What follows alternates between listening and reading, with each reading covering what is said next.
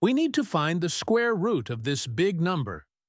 You might say, hey, this is super duper easy, as I will simply use a calculator, plug in values, and ta-da, I will have the answer. But this is what the challenge is about. You are not allowed to use the calculator. So, can you solve it?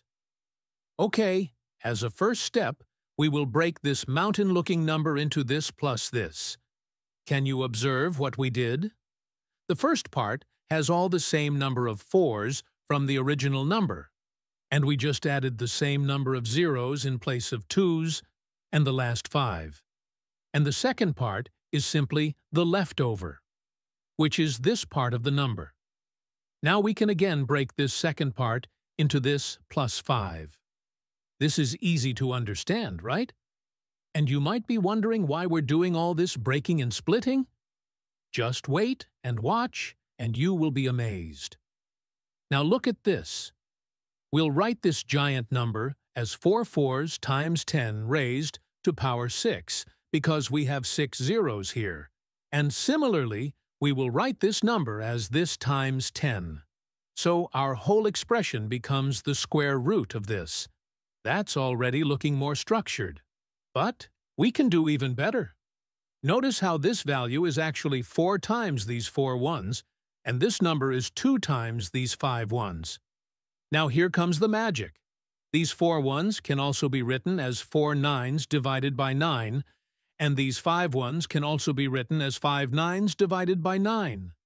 Next, these 4 9s is also equal to 10,000 minus 1, or it can also be written as 10 raised to 4 minus 1. Then these 5 9s is also equal to 100,000 minus 1, or it can also be written as 10 raised to 5 minus 1. So substitute it here.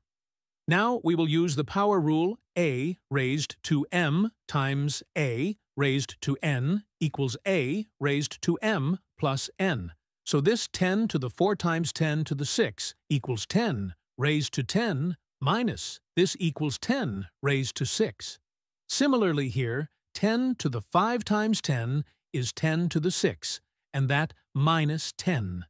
Now let us open the brackets for this case, and then for this case like this.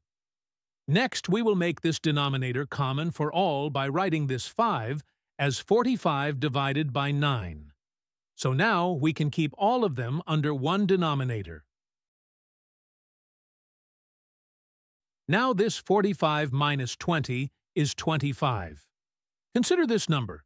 We can write 4 as 2 squared and 10 raised to 10 as 10 raised to 5 times 2.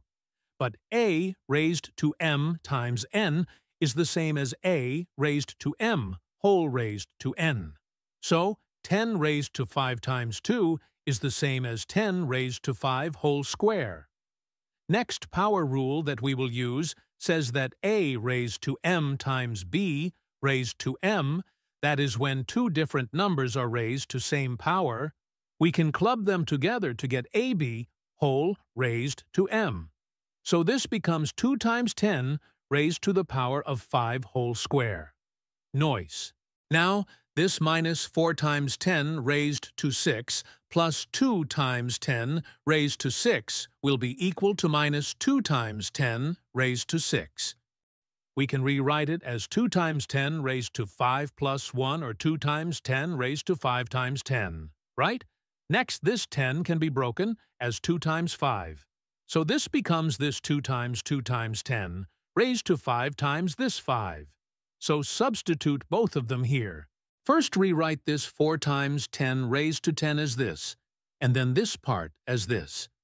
Now also rewrite this 25 as 5 squared. Oh my God! Can you notice something?